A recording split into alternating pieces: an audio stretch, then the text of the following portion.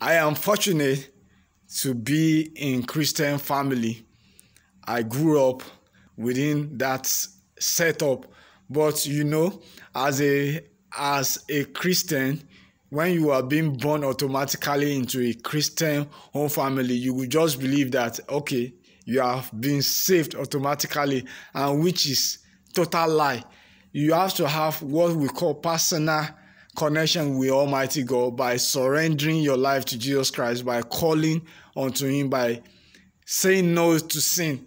And by then, God will be revealing His secret and will send His comforter, as He has promised that when He go, He will send His comforter, which is the Holy Spirit, because you cannot be taught. They cannot teach you everything inside the church. There must be Holy Spirit within you every second, because there are sometimes a situation of life we need urgent answer or urgent response.